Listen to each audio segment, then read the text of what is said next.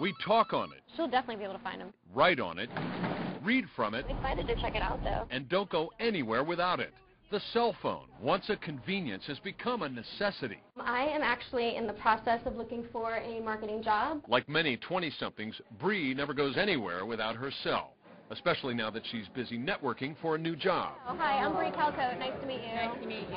What Bree and most of us don't realize is that the very features that make your phone so functional could make you a target. If you're going to have a cell phone, you might as well plan on not having privacy as far as I'm concerned.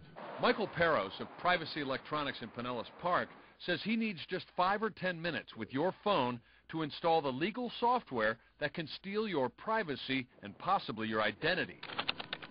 The technology is widely available on the internet.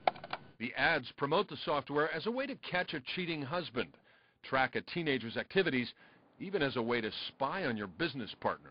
Is there any way that the person who has the phone knows that their device has been tampered with? It's very, very, very, very hard to identify that. Extremely hard. Bree, who's also a call for action volunteer, agreed to let us install one of these programs on her cell phone to see how it works. How do you feel about this? I'm wondering what I got myself into. With our phone now able to tap into her conversations, we spent the day following Bree at home, Everybody my love. getting some exercise, I'm sure we'll be going again. lunching with friends, I'm at a restaurant. Do you want me to call you back? and running errands at the store. What's it like up there? Is the weather nice? It was cold. And we overheard more than just casual chit-chat about the weather. Hopefully this makes her better so she won't keep getting as sick. We heard personal conversations with her mother and her boyfriend. Let me see what I can do and I will call you back. This spyware makes it very easy on the spy because every time Bree makes or receives a call, I get a text message alert telling me she's on the line. All I have to do is dial in and listen in. Guess what we have? And this gets even creepier. At a Tampa restaurant, we could listen to Bree's conversations even though she wasn't using her phone. It doesn't even have to be turned on. We walked around town. That's right. Even though I'm miles away from the restaurant, clear across town, I can remotely activate the microphone in her cell phone, turning Bree's phone into a bug hidden in plain sight. What that means is I don't even have to leave my desk at work to overhear everything she and her lunch partner had to say. Walked around the house a little bit and